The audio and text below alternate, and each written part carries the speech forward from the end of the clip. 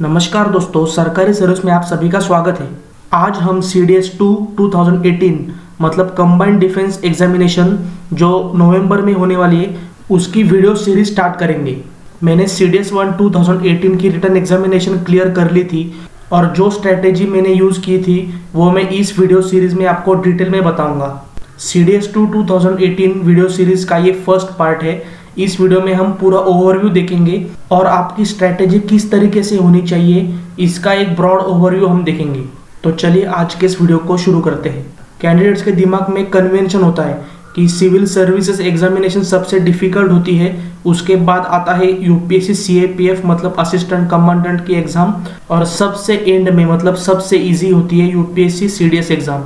दोस्तों ये चीज़ आपके दिमाग से निकाल दो, क्योंकि अगर आप CDS 1 2018 का अगर पेपर देखोगे तो जनरल स्टडीज के पेपर में और इंग्लिश के पेपर में एक ड्रास्टिक पैटर्न का चेंज आया है, जिसके वजह से आज की डेट में CDS एग्जाम क्रैक करना कोई आसान बात नहीं। एग्जाम की डिफिकल्टी लेवल जरूर बड़ी है और आने वाले टाइम में डिफिकल्टी लेवल हाई ही रहेगी। अगर आप CDS 1 2018 का जनरल स्टडीज का पेपर देखोगे तो आपको ये समझ में आएगा कि करंट अफेयर्स के ऊपर बहुत ज़्यादा क्वेश्चंस पूछे गए हैं। बल्कि CDS के एग्जाम में करंट अफेयर्स के ऊपर ज़्यादा क्वेश्चंस जनरली नहीं होते, लेकिन ये जो पैटर्न में चेंज आया है इसके वजह से बहुत सारे कैंडिडेट्स अपना जनरल स्टडीज का पेपर क्लियर नहीं कर पाए। और अगर आप बाकी क्वेश्चंस देखोगे तो कंपैरेटिवली फैक्चुअल क्वेश्चंस भी कम पूछे गए हैं, ज़्यादा क्वेश्चन एनालिटिकल है और आपके सब्जेक्ट के कंसेप्चुअल अंडरस्टैंडिंग के ऊपर डिपेंडेंट है। मतलब अगर आपने कोई सब्जेक्ट डिटेल में पढ़ा नहीं होगा तो आपको शायद वो क्वेश्चन आंसर करना डिफिकल्ट है। सिर्फ एक जनरल स्टडीज की बुक पढ़ के अगर आप सोचते हो कि आप जनरल स्टडीज का पेपर क्लियर कर लोगे तो ये इम्पॉसिबल है।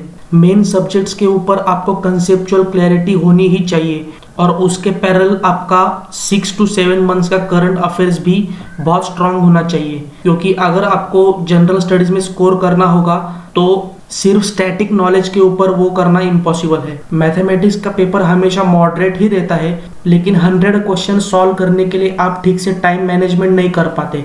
क्वेश्चंस इजी होने के बावजूद भी प्रैक्टिस न होने के कारण आप मैथ्स के पेपर में अच्छी तरीके से स्कोर नहीं कर पाते। मैथ्स के पेपर में सिर्फ क्वालिफाई करना इम्पोर्टेंट नहीं होता, बल्कि आपको एक अच्छा स्कोर लाना होता है ताकि आप CDS का रिटन एग्जामिनेशन का कट ऑफ इजीली क्लियर कर सको।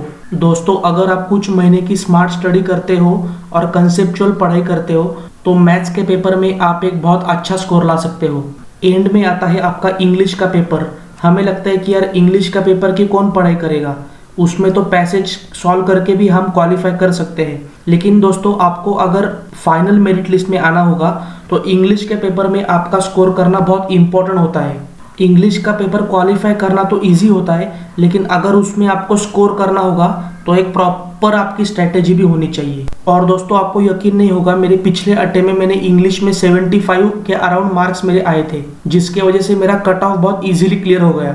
एक फैक्ट मैं आपको बताऊंगा कि SSB इंटरव्यू में कैंडिडेट्स के मार्क्स में बहुत डिफरेंस नहीं होता, तो जो फाइनल मेरिट लिस्ट लगती है उसमें आपका मेरिट आपके रिटन एग्जामिनेशन पर ही डिपेंडेंट होता है। तो रिटन एग्जाम में आप जितना ज़्यादा स्कोर कर सको उतना करने की आपकी कोशिश रहनी चाहिए। सिर्फ कट ऑफ क्लियर करने का एम आप मत रखना, लॉन्ग टर्म में आपको वो बेनिफिशियल नहीं रहेगा। मैक्सिमम इंजीनियरिंग कैंडिडेट्स होने के कारण CDS का कट ऑफ डेफिनेटली हाई ही होता है, जिसके वजह से फर्स्ट स्टेज क्लियर करना आपके लिए एक बड़ा टास्क होता है। लेकिन दोस्तों चिंता मत करना, इस वीडियो सीरीज में मैं आपको सब्जेक्ट वाइज और पेपर वाइज स्ट्रेटेजी बताऊंगा जो फॉलो करने से आपका IMA के लिए मिनिमम 140 प्लस स्कोर होगा और अगर आप OTA के लिए प्रिपेयर कर रहे हो तो 100 प्लस स्कोर का होगा। सिर्फ आपको करना क्या है कि जल्द से जल्द पढ़ाई शुरू करनी है। लास्ट 1 मंथ या फिर 15 डेज के लिए बिल्कुल भी वेट मत करना, आप आज इसी वक्त से ही UPSC CDS एग्जाम के लिए प्रिपेयर करना शुरू कर दो। गाइडेंस और डिटेल स्ट्रेटेजी मैं आपको दूंगा।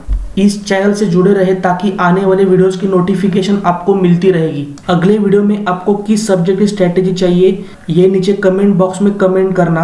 अगर आपको वीडियो अच्छा लगता है तो ही इस वीडियो को लाइक करना या फिर डिसलाइक करना। जाते जाते डिस्क्रिप्शन बॉक्स भी चेक करके जाना, वहाँ पर मैंने CDS 2 2018 के कुछ इंपॉर्टेंट डेट्स दिए हैं और प्रीवियस ईयर क्वेश्चन पेपर की लिंक्स भी है। डिफेंस एग्जाम की जर्नी में हमारी फिर मुलाकात होगी। जय हिंद।